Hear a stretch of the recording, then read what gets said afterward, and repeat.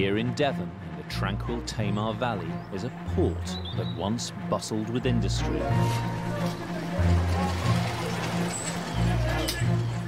Overground, farmers supplied Britain's growing towns and cities with fresh produce. Daffodils, set for London. While underground, miners extracted copper and precious minerals. Firing! Now at Morwellen Quay, archaeologists Alex Langlands and Peter Ginn and historian Ruth Goodman are going back in time to the early 1900s to live the lives of Edwardian farmers for a full calendar year. They'll not just be farming, but getting to grips with the rural industries that once brought wealth to Devon. Oh wow! We got something! So far, the team have breathed new life into the farm, undertaking high-risk ventures and turning to the latest farming practices of the age. Look! Just down here, we have trout. We have succeeded in our new enterprise. Now it's December on the Edwardian farm. With winter set in and Christmas looming, the team face the challenge of earning a living in one of the hardest months of the year. They need to profit from their livestock. That is never a job I enjoy. Leave the farm in search of work. Look!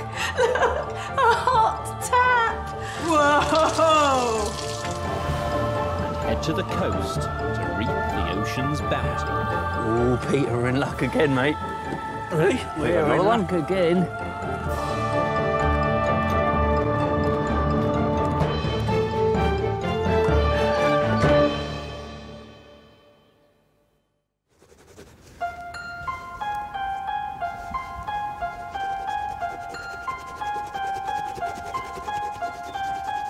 The dawn of the 20th century brought great changes to society.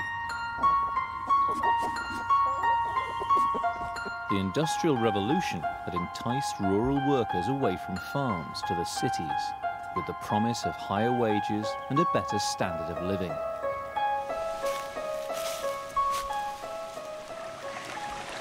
In towns and big houses, people are living a really modern life. On motor cars and piped water and WCs and all the other benefits of the Edwardian age, and yet out in the countryside, quite large numbers of people were still having to deal with a very much older way of living.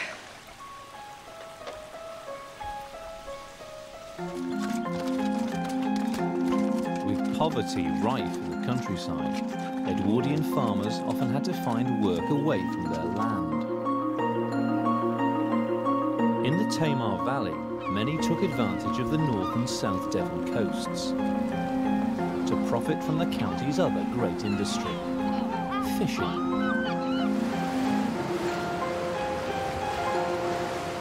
Now, there would have almost certainly have been dedicated fishermen at the time who would have spent their whole lives fishing, but there's also that class of people who are kind of fishermen farmers, people who had one foot on the land and one foot in the sea. So we're hoping that we can turn our unskilled farm labourers' hands to a bit of fishing, and maybe with a few crab and perhaps a lobster, we'll be able to make ourselves a few pennies before Christmas.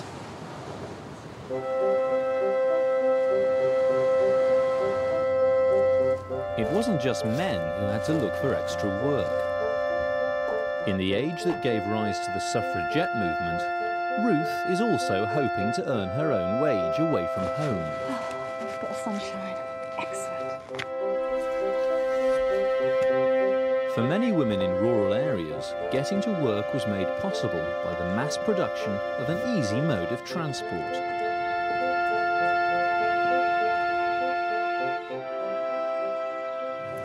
Got this bicycle. I'm really excited about it because in the Edwardian period, they were suddenly available to everybody, including really ordinary people, and means that there's a new way of getting about. You can travel much bigger distances. It gives you a real freedom, especially for women. So I'm quite excited about having a go at this Edwardian bicycle, and I've got a book to tell me how to ride it. we go. It's under B for bicycle. There we are. Bicycle, to ride. Mount the machine from an elevation. And as soon as it has run a little way, spring yourself on the step and throwing the right leg over on the backbone, drop a little forward into the saddle. And the moment the machine appears to be falling to the left, draw the left hand a little towards you, have the effect of turning the driving wheel in the same direction, readjusting the balance. Flipping heck, how would you ever learn to ride a bike from instructions like that?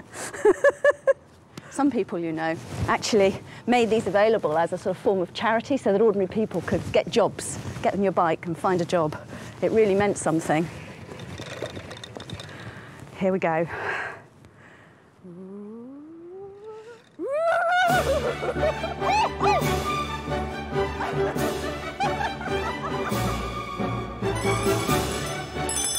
Watch out, mad lady coming through.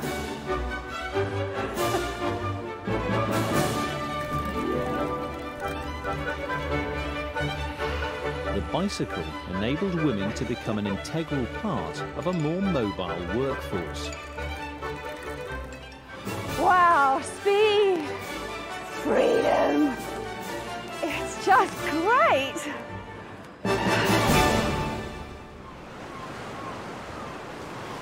Before Alex can take to the seas to fish for crabs and lobsters, he'll need the right equipment. He's come to meet Cornish fisherman and craftsman Nigel Legg. Nigel's been making traditional lobster pots for over 40 years. He weaves them using willow, or withies as they're known in the trade. Fishermen have been making lobster pots in this way for over 150 years. Hello, Nigel. Hello. Nice to meet you. And you? So this is the lobster basket then? Well, lobster pot. A lobster pot, yeah. Sorry.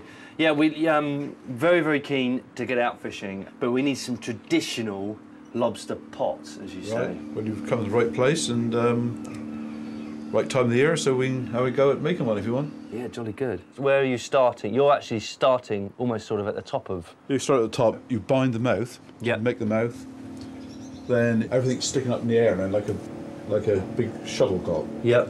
And then we pull the withies down Yeah. and tie them into the stand. Then you'll get the actual shape of the pot. Ah, right. And then you start off binding and just gradually get bigger and bigger and bigger as you go around. So let's have a look then at the master at work. Well, I don't master it, but the binding now is getting a little bit small, so I'm just going to add a couple of withies to it. Right, so okay. Just cripple the ends like that. Cripple the ends? Yeah, just bend them. Right. Bend them. And you'll trap them under that bar there, so they're in underneath now, trapped, so they can't come out. And then just catch a spinald and... Okay. Like that. Give it a twist, right. It's always the way with these crafts. I get these fantastic windows into the crafts world, and I think to myself, God, I'd love to do that, but, you know, crafts are like this are really, you know, a life's work. Well, it's a little bit of fun now. It's still hard work, but years ago it certainly was different now. You had to do it because it was, if you didn't make pots, you didn't go fishing. Yeah, of course. And you had the old man there sort of giving you a swipe with a withy, occasionally every time you got it wrong. So it was, he's not here now, is he? He's in here now, no. Right. Once Nigel finishes binding the sidebars, he's ready to weave the bottom of the pot. Just grab a handful like this. Yeah. In underneath there. Right. You can see the shape of the pot coming now. Yeah, definitely. You see a lobster in there yet? Not yet. Go put the bottom in there. Right, okay. So the whole thing is woven together in effect. Okay, well all we're doing now is going towards the middle. Yeah. Peter and I are quite anxious about this. You know, how long are we going to have to sort of spend on the coast, fingers crossed, waiting for that lobster? This time of year, about 3.5 months, as you? No. No, if it was fine weather, I wouldn't be surprised to have a catch of 4 or 5 crabs and 2 lobsters. Really? I wouldn't be surprised. So we could come good here. You could do, yeah. I also wouldn't be surprised if we didn't catch anything. Oh, it's closing it all up. Yeah, just tighten it all up. Brilliant. Well, that's your pot. There it is. Down to you now. I can't do no more. Well, good luck. Well, thanks ever so much for your time, Nigel. That's right, no problem. It's been a real pleasure. Alex and Peter's success as fishermen will depend on the coast's unpredictable weather. They've agreed to exchange their labour for a share in the catch with Brixham fisherman Bill Wakeham. Bill has spent his working life at sea, catching crabs and lobsters off the South Devon coast. A fisherman's ability to make a living has always been dictated by tides and winds. Hello there, Bill. All right. Hello, how are you? All right. Hi. Could have been a better morning. Is there a problem with the weather? Yeah, you got old easterly swell here, onshore breeze. Right. And you won't go anywhere today with this. You know, even knowing what you're doing. Right. So this wind would blow us into the shore? Yeah, and smash you up. And the old swell that's in the water here ain't going to do you no good at all. So it's off for the day then? It's a non-goer. That's a real shame. Yeah, it is. Put it this way, you're better off a starving fisherman than a dead one. Yeah. Do you think this will last for long? Well, I'm hoping not. You know, it can be here for a week, 2 weeks, 3 weeks even. What we do then is vice versa. I'm going to look for a job on a farm if it goes on too long. Yeah. Can we leave this with you then, and if you get a chance to stick it out in the next few days or weeks, and then maybe we'll come back and give you a hand hauling them out? Yeah, no trouble at all. Okay. And what you get out of them is yours, sort of thing, you know. Great stuff. Well, look, hopefully we'll see you in the next couple of weeks. Lads. Cheers, then. Take care.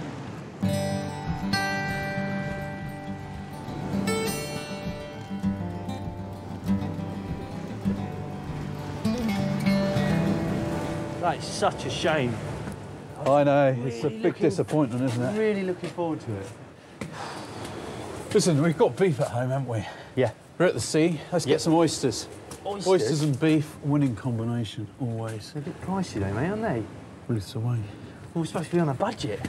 Ruth's away.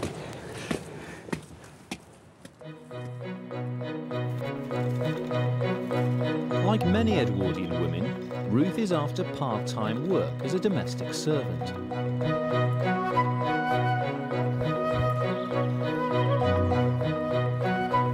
She's come to Lanhydrock House, the Edwardian country estate of wealthy politician Lord Robarts and his family. In its heyday, as many as 80 part-time and live-in staff were employed to look after the house.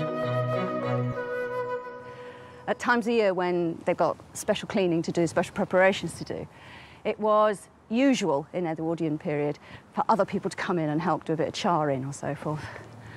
A bit of extra money.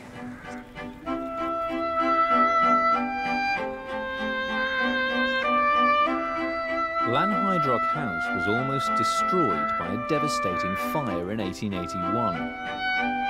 It was rebuilt with a new design that reflected the high morals and the strict Anglican principles of the Robarts family.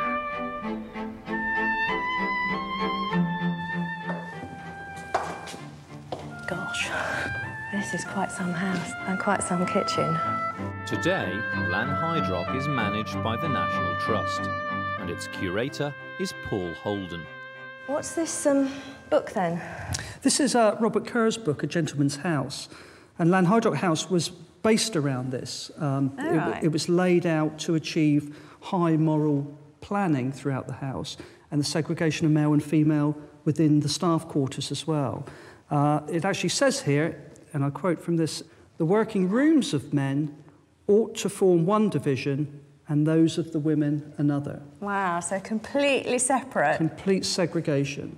This family were an extremely high Anglican family, and they really didn't want anything going on under their roof that they couldn't explain. And then it goes one stage further again, in that leading away from the kitchens, you've got a stone staircase for men leading up to their quarters, and a wooden staircase for women leading up to their quarters. The women's staircase being wood for their slighter frames, that's what Kerr tells us. And where those staircases meet at the top, there's a locked door. No, hanky-panky. Only the butler would have had the key. And it's firmly in my pocket. In the early 1900s, over 1.5 million Edwardians worked in domestic service. As an industry, it was the country's biggest employer. Look, a hot tap.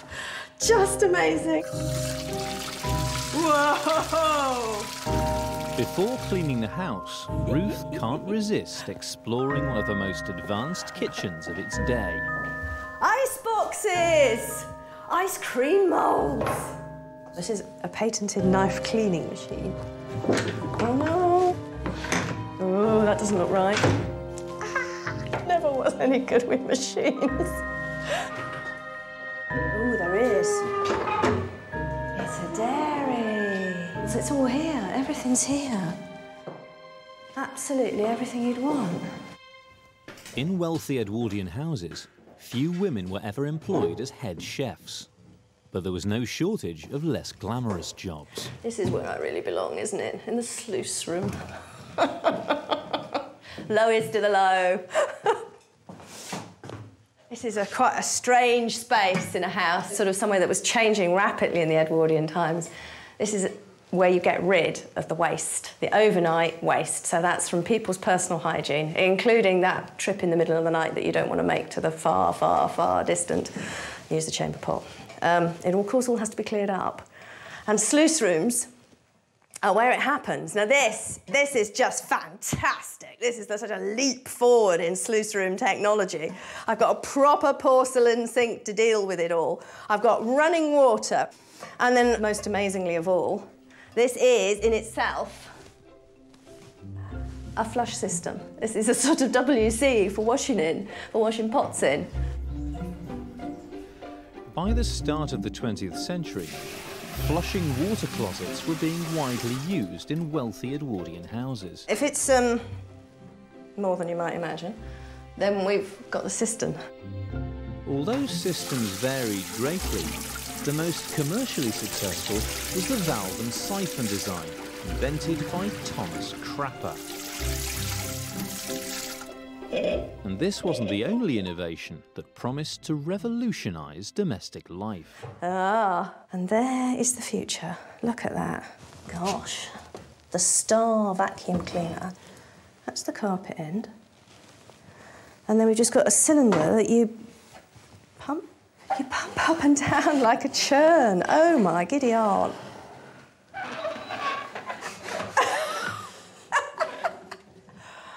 I've never seen one of those before. And then a more, I think this is a two-person model. One to hold the hose, and one to make it work.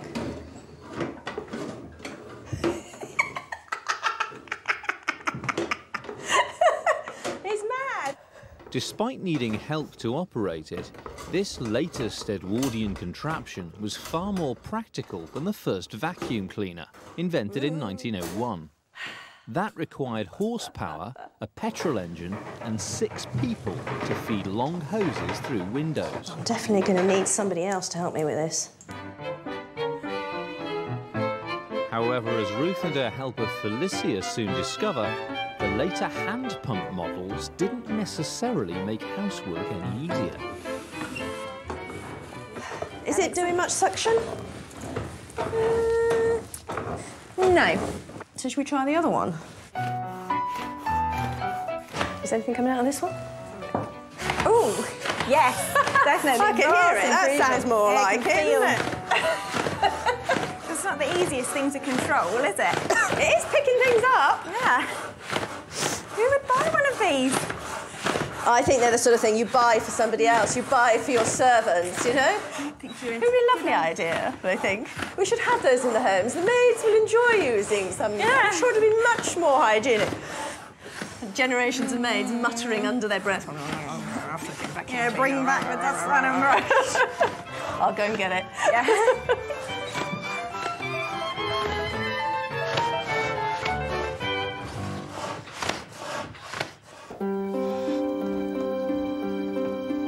Often working up to 17 hours a day, a female domestic servant could expect an income of only £16 a year. While Ruth's away, on the farm, Alex and Peter have to fend for themselves. In many cases, with the depression in farming, it was more often not the women that made the money in the household, wasn't it?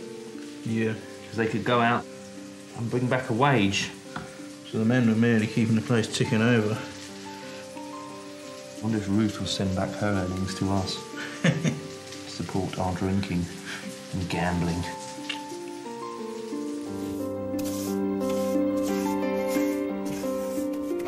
Work like this was a reality for so many women in the past in Britain.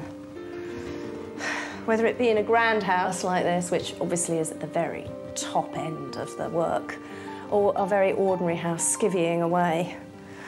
It's hard to think of a family that hasn't been touched by domestic service somewhere in its history. It's almost a history of female life, domestic service. In Ruth's absence, Peter is attempting to cook carpet-bag steak, a popular recipe of the time. I've cut a pocket inside the steak and I've stuffed them with oysters, hence the name carpetbag steak. And in the 1907 recipe version of this, they suggested sewing in the oysters. For centuries, oysters had been a poor man's dish. But in the 19th century, disease, pollution and overfishing had all but destroyed Britain's oyster beds. As a result, they became more commonly associated with the dinner tables of the upper classes. Well, I very much doubt we could afford to eat like this every night. Only when Ruth isn't here. It's a pretty blur steak.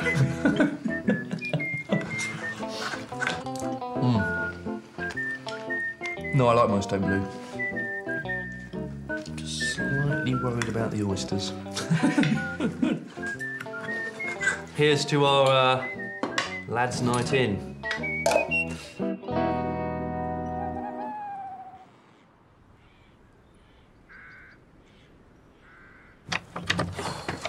Oh.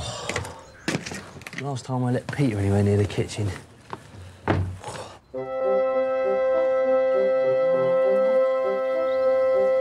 With little prospect of work on the coast until the weather improves, Alex and Peter must tend to the farm.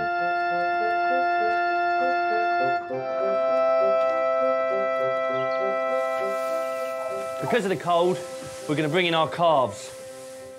We're going to wean them off their mothers so that the mothers get a chance to put on a bit of stores, some fat, over winter time, and hopefully we'll be able to fatten the calves up. And we've got to start turning some of our investments into rewarding capital, haven't we? Right, nice bed for them there.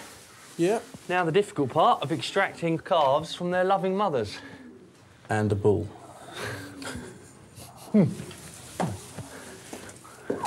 Right, where are they? They're up the top there, aren't they? Separating last season's calves from the herd is a tough yet essential job. See, they already know, don't they, that... Yeah, they know something's up. The cows are pregnant again. Weaning the older offspring allows the mothers to use their fat reserves over the winter to produce new healthy calves next year.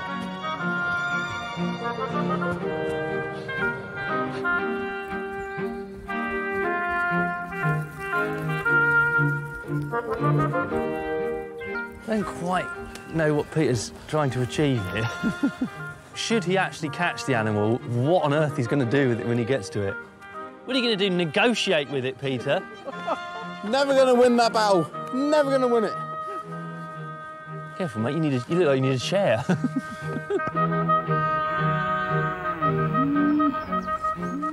Come on. Go on. A bucket of oats finally does the trick. Come on, it's all about food, mate. It's all about getting fat over winter. Nothing to be frightened of. Feeding the calves hay in the barn will fatten them up over winter. Go on, get in. That is never a job I enjoy. This is where these guys are going to stay over winter. Just need to sort them out some food and water. I think they're going to be very happy here. It's going to keep them out of the cold. Yeah, they look pretty contented.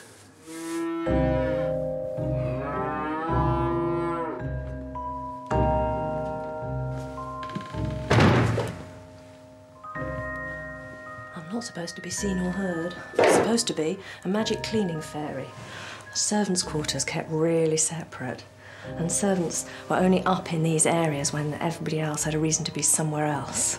If I hear or see anybody coming, I'm supposed to dive out of sight.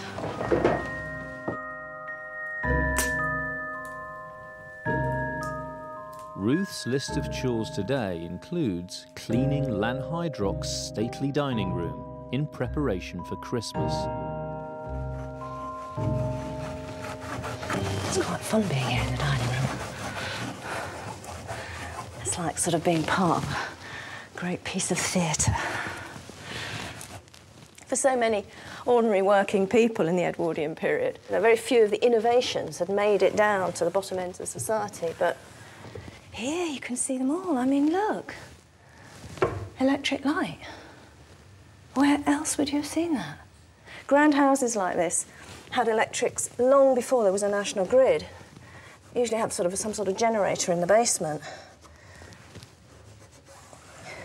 So the chances are, any Edwardian ordinary person coming into this house, this would be the first time they'd ever seen an electric light bulb.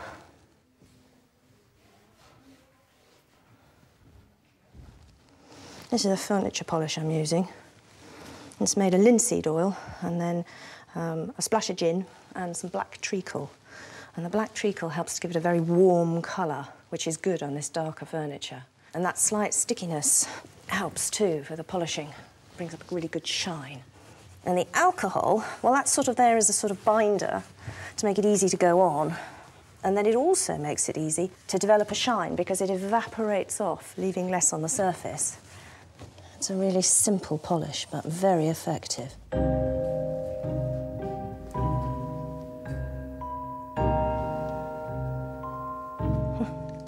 There's Christmas cards to the family. Compliments of the season and all good wishes from Mr. and Mrs. J.H. Dorr. Christmas 1906. Fancy that, having your Christmas cards printed rather than writing them out. By the 1900s, it had become a custom in wealthier households to send printed Christmas cards, made possible by a cheaper, more reliable postal service. May the ideal of chivalry, the threefold, loyalty to God, to King and to your fellow men, be the guide of all your actions during the coming year. That's fantastic. Oh, look. Oh, how appropriate. It's from a Mr. and Mrs. Glassock from Tintagel. An Arthurian Christmas card, Benedictus Dominus. For the wooden panelling, Ruth uses another popular cleaning product. You don't want a high polish finish in the same way as you do on furniture. You just want it clean. So, the best way is a cloth well wrung out in warm beer. It's just acidic enough to lift any grease. So you're going to get all the coal smuts and dust off. And when it dries, it leaves a very, very, very light stain. You do, of course, have to air the room rather thoroughly afterwards, otherwise you'll smell like a brewery.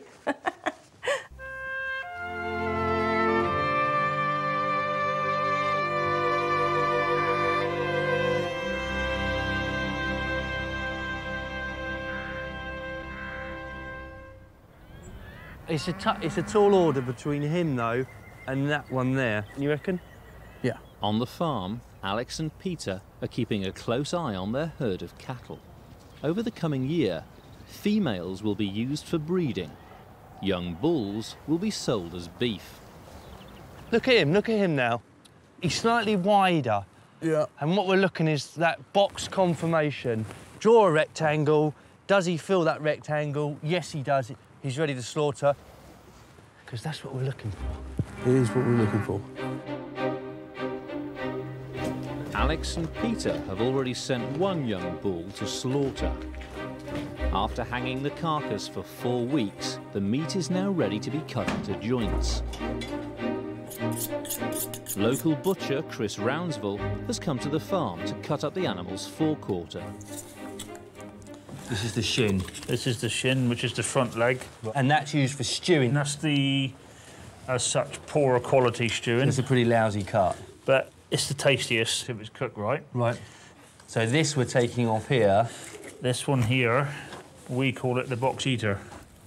That can be sliced up for chuck steak, or we're going to roll it for a roasting joint. Right. So at the moment we're sort of working our way up. We started with the shin and the neck, which are pretty lousy cuts, aren't they? The further up, the better you get. The better you get. Okay. Yeah. Separate the ribs from the brisket now.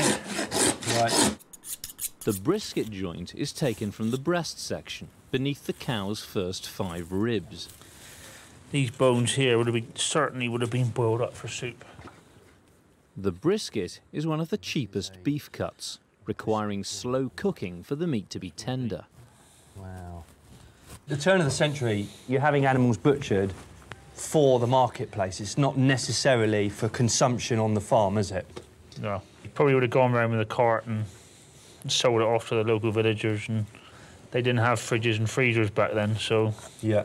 They would have probably slaughtered an animal, butchered it up, and then all the villagers would have come round and... So it's almost to order in many ways, isn't it? Yeah, they would have come and had a little piece each off it. Yeah.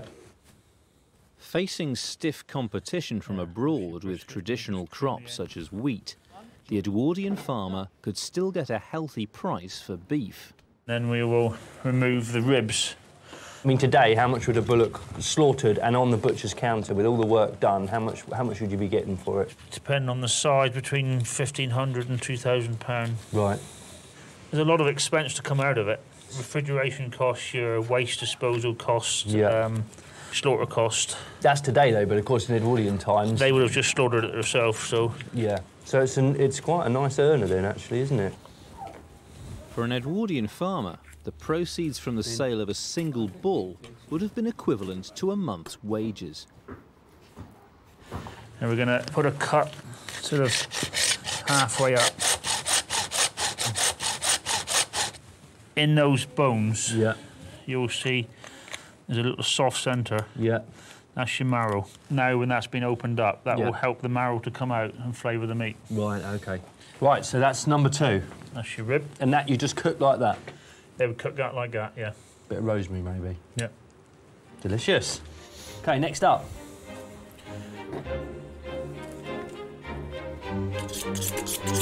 As well as making money from its meat, after slaughter, the bull's skin, or hide as it's known, would be sold to a nearby tannery to be turned into leather.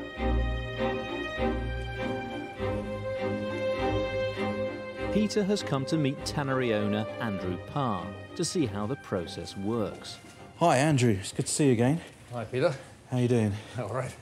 Is this our ruby red hide? This is your ruby red hide. So, what have you done to it since I gave it to you? We put it in the lime yard for a fortnight. Right. And that has just loosened the hair by the roots, and we're just starting to dehair it now. And he's right. You're ready to have a go. Oh, great. So just work it away from you. Just angle the blade back. Don't have it forward. And just and then squeeze it against the beam. Pin the hide there. That's it. And then just... You got it. That's fine. Fantastic. So is this a family business for you? Yes, it's been in the family since 1864. And there's always been a tannery here as far as we know. It's because in the old days, every village had its own tannery. All the hides and skins were dealt with locally. You know, they were just taken straight round to the tan yard. But sadly, most of the tanneries have gone.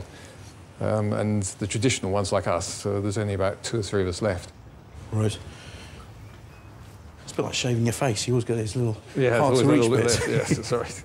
There's a wee bit down there. Although this job is extremely satisfying. When you get it right, it's fine. Yeah, all right. Once all the hair has been removed, the hide is ready to be tanned, a method to prevent it from rotting.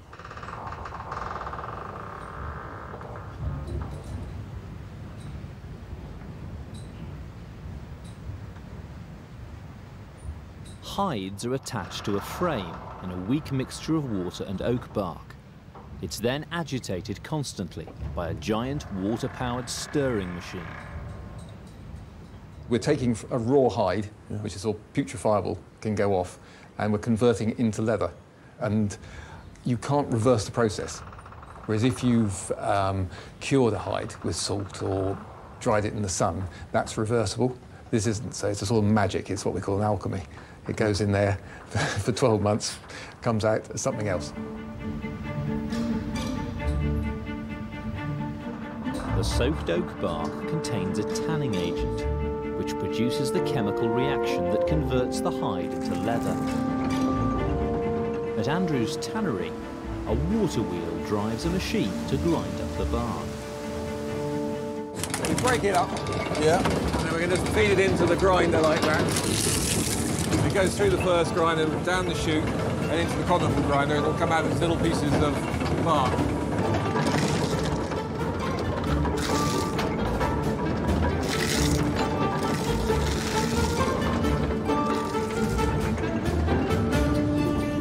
After soaking for 3 months in a weak oak bark mixture, the hides are then placed into a stronger solution. And how many hides go into one of these pits?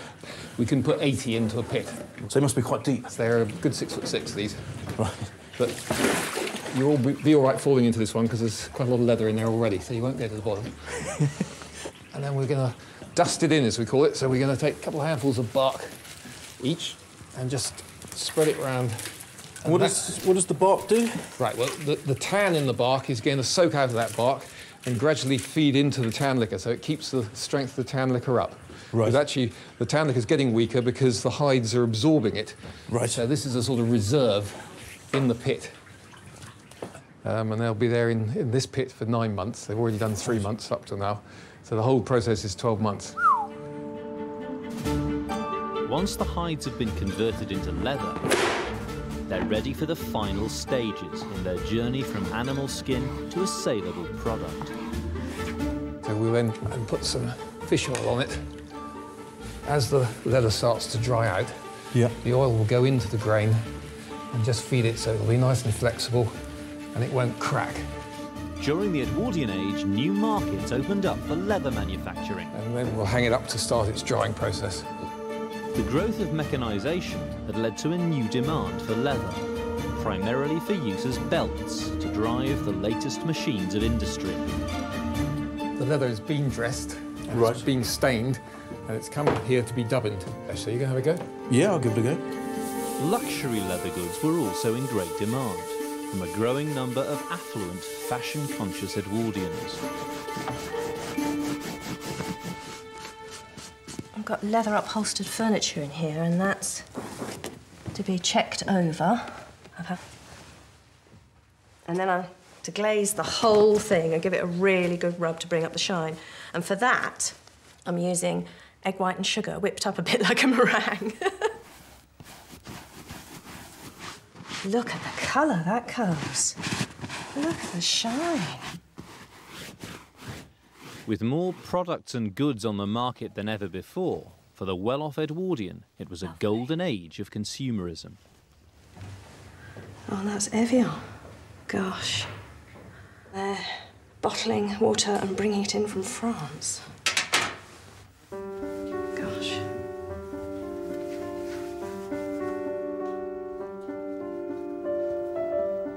The Edwardian period is the last great blast of country house living, when the money was there, the estates, the power were all still in place. This enormous division between this sort of way of life and everybody else. At its most extreme, perhaps. Here I am, polishing silver and thinking, are we going to have anything for Christmas dinner?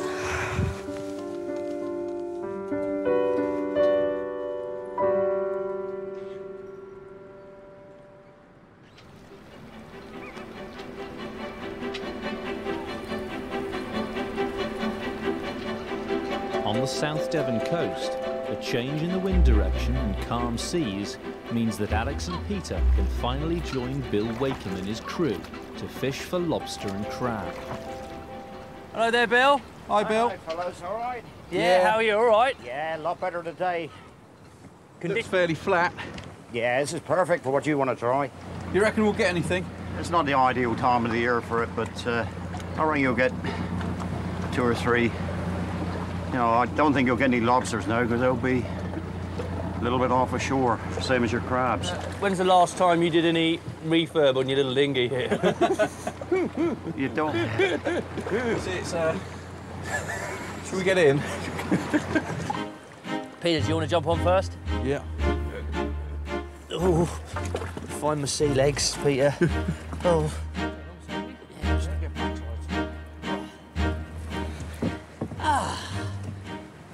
And why not? A bit of light rain. Just what the doctor ordered. Yes. 3 days ago, Bill left 6 weighted and baited pots on the seabed. So are they our first cork floats over there? Yeah. They're attached to rope and corks so that they can be retrieved. He's just coming your side, isn't he? OK. So we just pull this up, yeah? Yep. Blimey. It's a lot longer than I thought it was going to be. Right, here's pot number 1. You got it? Yep. Just a minute, let me turn it. Well, we got Stones. a couple of stones and a couple of bricks in here. And you got another pot on the end of that as well, by the way. Yeah. Oh, right, another They're pot. in pairs. Right, how's that one? Big coming. Oh, whoa, we got something. Oh, Look. hello. Hello, my little pretty. One. How do we get him out then? Just reach in and... Grab him by the back. OK. Do you want to do this one or shall I? Go on then, here you go, Peter. Quite happy to let you do the dangerous bit. Come here. Steady, Peter. Come here. He's putting up a fight, this one. He is. Looks like he's got the better of you there, Peter. He's hanging on for dear life. This one. That's him. There he is. Oh, you got one anyway. There he is. Brown crab. That's what they're called, is it? Yeah, brown edible crab. This is- She crab. It's a she crab Yeah. because we've got a large purse in there. That's it. The male has got a very long, thin one. Yeah. And got a bigger claws. Much bigger claws. Right. Well, you got a sandwich anyway, if nothing else. Right, now, you fellas line me up for the next one. Your starboard? Port. Port. Starboard? Starboard. Which is starboard is... Starboard on my left-hand side, but you always go by the boat. The left-hand side of a boat, if you think of the old rhyme, there's only a little port left. There's only a little port left. Well, we need to go hard port. Hard at port. There she is. An Edwardian fishing crew's pay would depend on the size of the catch. Let's have a look. The owner of the boat would have the lion's share, often pocketing as much as 70% of the takings. Oh, Peter, we're in luck again, mate. Really? We're another in one? luck again. You got 2. Here we are. Hello, yeah, you have. I mean, on average, how many crabs do you get per pot? Take these You get a breams real out. good one, you know, when there's crab season, really, anything up to a dozen. Right. Yeah. Just as well there aren't 12 in here, Bill. It'll take me the best part of the day to get them out. There we are. Before the empty pots are returned to the sea, they'll need bait. Pots on. Pots on. Right. You want to put your crabs up as well? Yep. One of the crabs has died and no longer has any sale value, but it will make an ideal bait. This should be putting it onto the skewer. You call them skewers here? Yeah, we call them skewers, and In Cornwall, apparently they're called preens. well, everything's different in Cornwall. Yeah. Excellent. Placed in such a location that where you've basically whatever wants to come and eat it has got to get in. It's got to get in, to go up to it. Right. You got that, Peter? If he's never done it before, it's Don't go gonna through be- your hand, Peter. Careful, okay, they're very sharp. They are. Look, you've got that stuff on there. Oh, yeah. There we go. That's it. That's it. That's it. And then There he into the is. funnel. Right. Okay. One baited pot. One baited pot.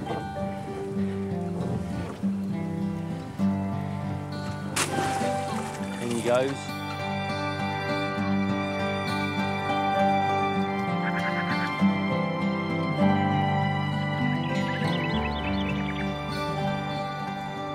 After returning from Lanhydrock, on the farm, Ruth is busy preparing for her own Christmas.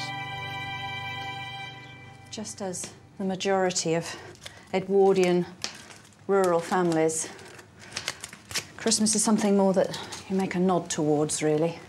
The big elaborate displays They're your urban middle classes.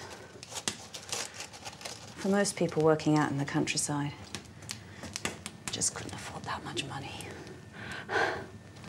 All that much time. So ours will be making a bit of a brave splash with a few things that we have got that can be done quick and cheap.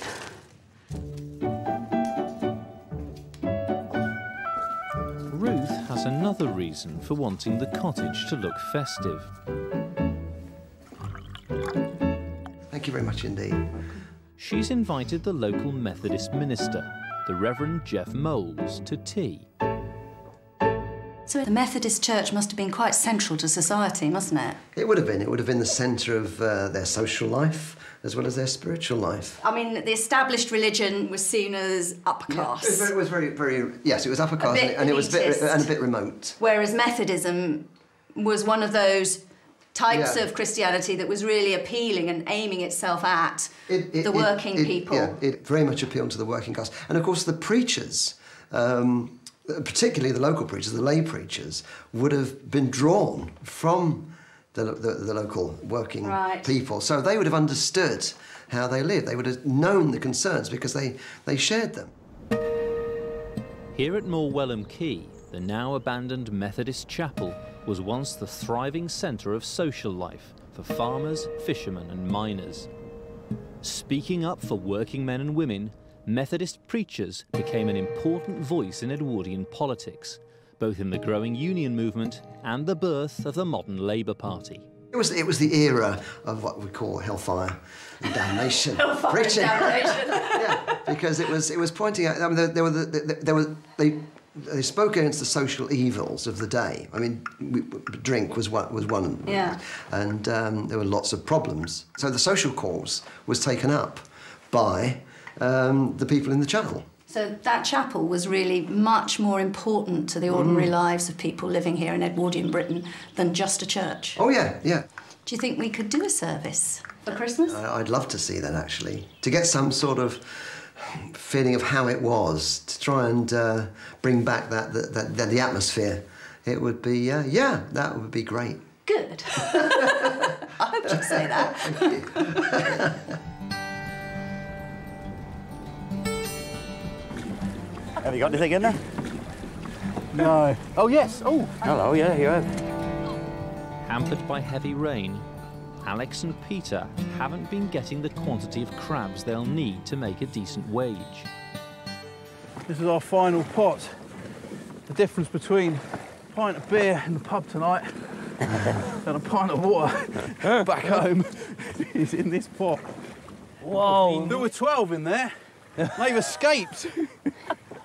I mean, is this one beyond salvation now, or no. Do you think that could be repaired? The main body of it's still in. Peter, just spin it over a second. I just want to have a look at this, the bottom here. So what's happened then? Well, he's been in amongst the rocks and the surge. Yeah. They've been rubbing him down. Wow, look, I mean, that almost like it's been sawn through. Several times over. No, it's the rocks itself with the motion of the waves. Yeah, taking it up and down against the rocks. The shallower the water, the more motion you'll get. Right. Wow. You know, to try something out like this for an experiment, it's worth the while. But to go through the effort of making these for a season, it just shows the effort that was put into it years ago to make a pot up. Yeah, and to bring in a wage off the water. Well, it's been a fantastic experiment for us, hasn't it? It has. It really has, Bill. And the weather couldn't have been any better. I mean, this is ideal. It's been nice and flat. Yeah. Could have done with a bit of sunshine.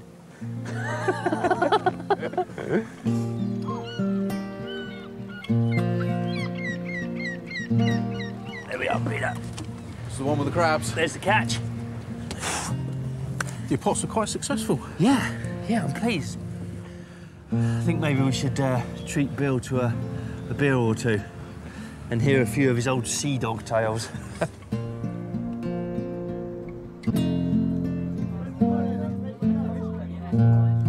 The thing is, 5 crabs, 6 pots. By the time you've rebaited the pots, that's 2 crabs. That's half a crab each.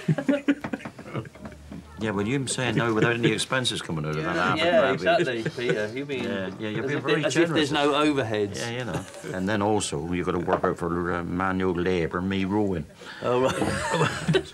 So how much do we owe you? Tell you what, we'll buy you dinner. I've noticed they've got rabbit stew on the menu over there. As a superstition for fishermen, you don't mention bushcongers, and that's another name for what you just said. The little furry things with long ears, white tails. Yeah. Famous for eating carrots. Yeah. Bugs was his name? Tell you what, if there's a couple of fishermen in here, old-time fishermen, you'd be bouncing across on the harbour by now. Have you ever seen these pebbles? Yeah. Where they skim across the water and keep bouncing? Yeah. That would have been you. So what you're saying is we should think about really sticking to farming. That's the... Well, at least you won't starve, farm. Let's put it that way. So cheers. I'm glad you enjoyed it. A great day out. Well, it's been great to experience it. Yeah. Here's to not drinking your profits.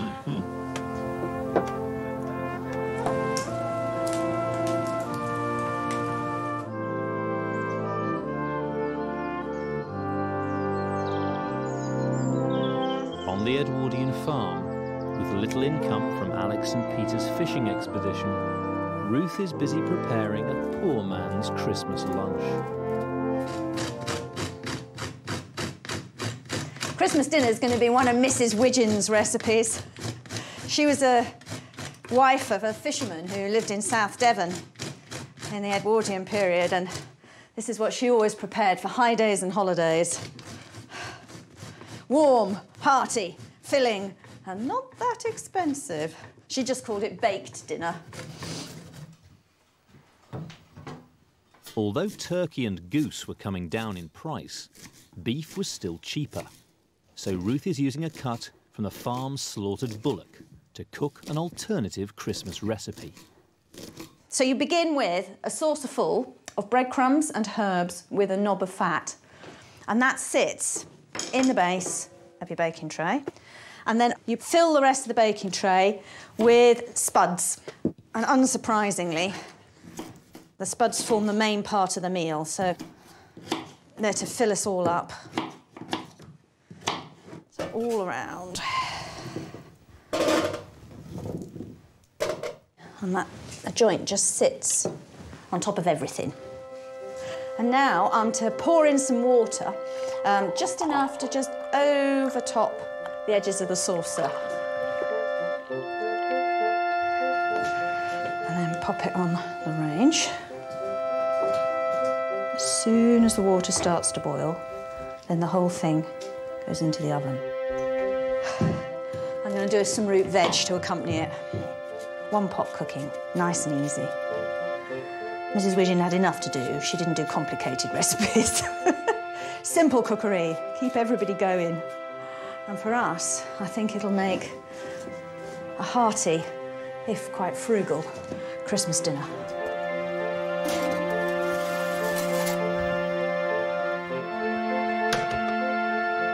While the beef slow cooks in the oven, the team head off to their local Methodist chapel for a traditional Edwardian Christmas service.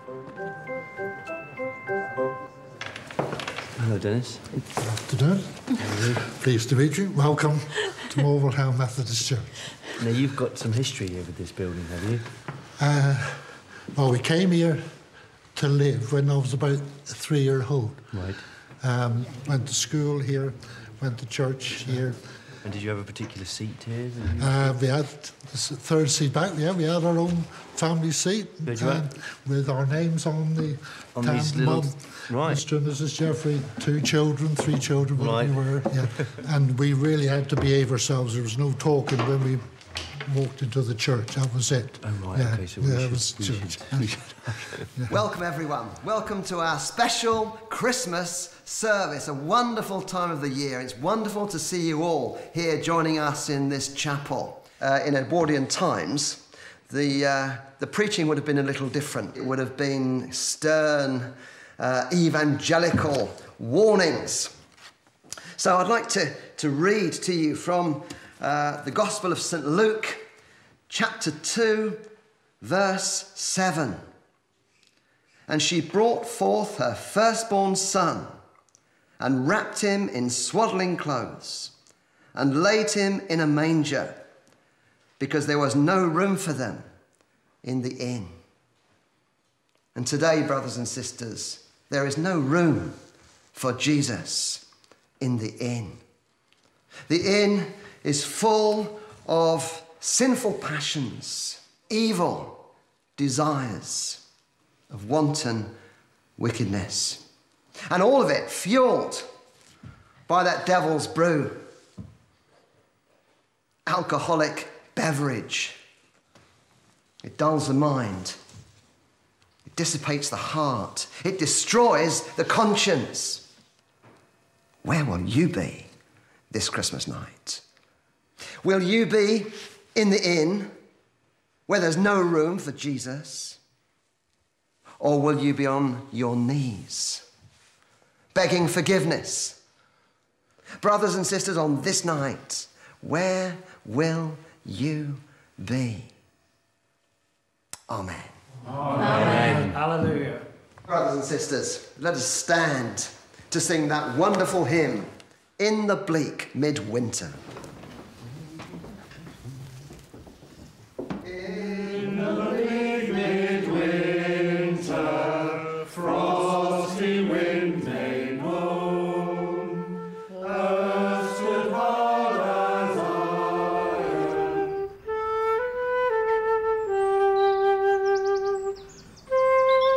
Thank you very much, Vicar, for that. Thank you very much indeed.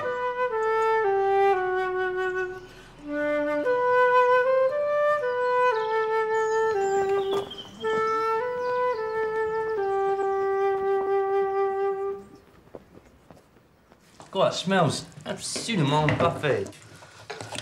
It's just what you like, Peter, nice and pink in the middle. Right, next time we earn a bit of money, we buy a serving spoon. Buy some serving spoons. Some of our enterprises have got to start paying off soon. Do you want to crack open that sloe gin? Yes, I think so. Just say grace. Oh. For what we're about to drink, may the Lord make us truly grateful. Oh, comes with sloes. It's got a nice syrupy texture there. Oh, listen to that little glug. Thank you very much. That is fantastic.